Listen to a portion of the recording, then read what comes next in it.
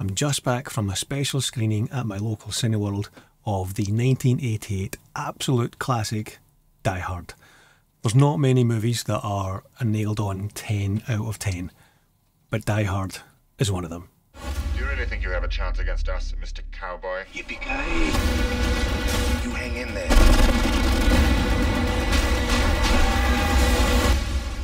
I'm guessing the vast majority of people watching this will have already seen Die Hard, so I'm not going to do a huge story recap.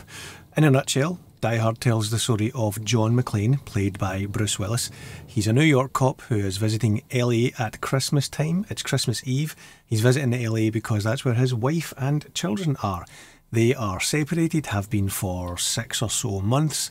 He stops by his wife's office to meet her there, and before they can properly get into the chat of, are we going to get divorced or not, wouldn't you know it, things get interrupted because a group of international terrorists led by Alan Rickman take over the building and, the movie starts. The script and the dialogue for Die Hard is pitch perfect. The few one-liners that there are land well, and of course, Die Hard blessed the world with the immortal line, "Yippee-ki-yay, motherfucker." The argument that John and Holly have at the start, the chat amongst the terrorists, it all just feels like real chat. It feels like real dialogue. It feels like real people talking. It doesn't feel like the script dialogue, which is great.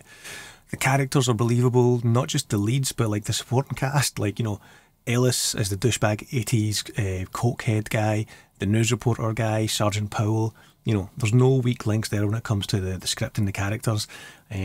Acting wise as well, everyone is on their A game. Alan Rickman gets praised a lot for this movie, and rightly so. He's phenomenal in it, and I think this was possibly his first or one of his first movies. I'm sure I read that once, like he'd done a whole bunch of theatre before and maybe some TV work, but this was his first movie as far as I know, and what a debut to make. However, Bruce Willis doesn't really get that much praise for his performance in Die Hard, but his performance is amazing. It's such a fine line to walk to play the regular Joe, the everyday cop who is going through some marital problems, to walk that fine line of being that, but also being, the cop who has the skills to potentially, take out a building full of terrorists. I just feel like he doesn't really get as much of the credit for the acting in this movie, and, he deserves a lot of the credit because his performance in Die Hard is brilliant. There's a bit of a monologue he has probably halfway through the movie where he's in the bathroom. I think he's just picked the glass out of his feet and he's on the radio to Sergeant Powell and he's talking about, get a message to my wife. I think the line is, she's heard me say I love you 1,000 times, but she's never heard me say I'm sorry. His monologue there is, is a brilliant monologue, it's brilliantly written and it's brilliantly performed. Bruce Willis's performance in Die Hard is simply brilliant. Speaking of brilliant, if you're enjoying this, a wee sub to the channel would be brilliant. Thank you very much. When I checked on IMDb for the runtime for this, I was quite surprised. It clocks in at 2 hours and 12 minutes. If I was to guess before I looked at it on IMDb, I would have pegged it at, maybe an hour 40, an hour 45, because it just zips along at like a breakneck pace. There's no dull moments, there's no boring scenes, there's no lagging sections, there's nothing where you're like, oh yeah, I would have cut that scene, because it just drags on. Every scene feels like it should be there, and it feels like it is part of the story. It doesn't feel like it drags the story down. It doesn't feel like it drags the pace down. The pace of the movie from start to finish is perfect. The cinematography, the visual style of this movie, the way John McTiernan moves the camera around, he puts the camera in the action. You're in there with the cops as they try and breach the building at the start. You're there with Bruce Willis as he's crawling through the air ducts. He talks about it. I think it's on the Predator commentary track. He talks about putting the camera in the action instead of just putting the camera at the side of the action watching it. He always likes to put the camera in the action. Random tangent here. If you're interested in filmmaking and director's commentaries, the director's commentary that John McTiernan does for Predator is brilliant. It's like a masterclass in old school filmmaking. I'm not sure which copy they showed at Cineworld tonight. I don't think it was a 4K copy. I think it might have been a HD copy, because there was a couple of shots that looked quite soft compared to the 4K disc that I've got at home. But other than that, it looks great for a movie that's 35 years old. Remember, this is 1988. It's pre-CGI. all of the effects are done in camera, you know, with miniatures and rear projection, front projection, things like that. And there's not one shot that stands out as being, oh, that looks a bit dated and that looks a bit like, you know, 80s or 90s. It holds up to a modern eye very, very well.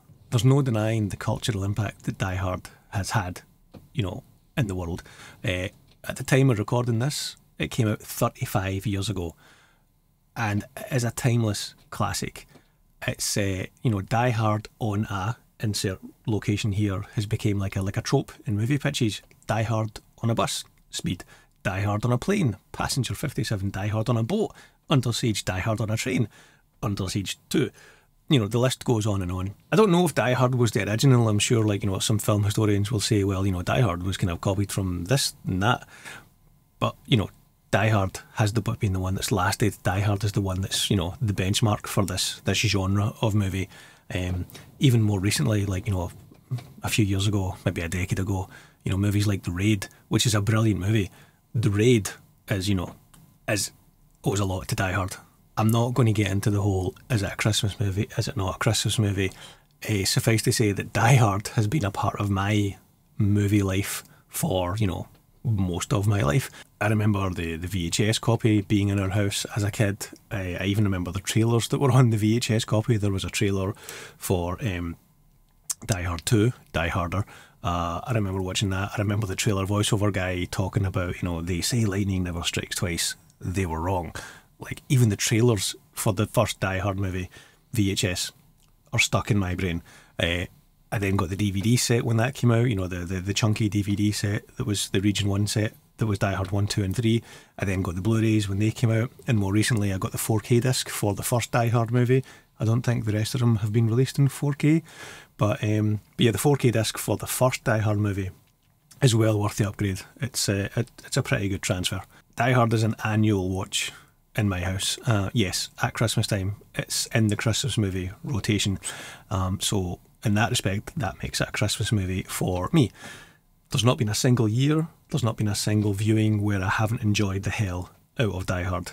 Every year, watching Die Hard is enjoyable. As I said at the very start of this, it is a nailed-on 10 out of 10 classic. The fact that John McTiernan made Predator and then Die Hard, like, all in the space of a couple of years, like back to back. I think Predator was 1987, Die Hard was 1988. That's a gift to humanity. That's the end of this retro movie review. It might be the only retro movie review that I do. Let me know in the comments what you thought. Has anyone not seen Die Hard? In fact, that's probably a better question to ask. Let me know in the comments. Has anyone not seen Die Hard? That would be interesting. Anyway, thanks very much for watching, guys. If you like this video, you can subscribe for more content like this. Make sure you smash that like button, and I will catch you in the next video.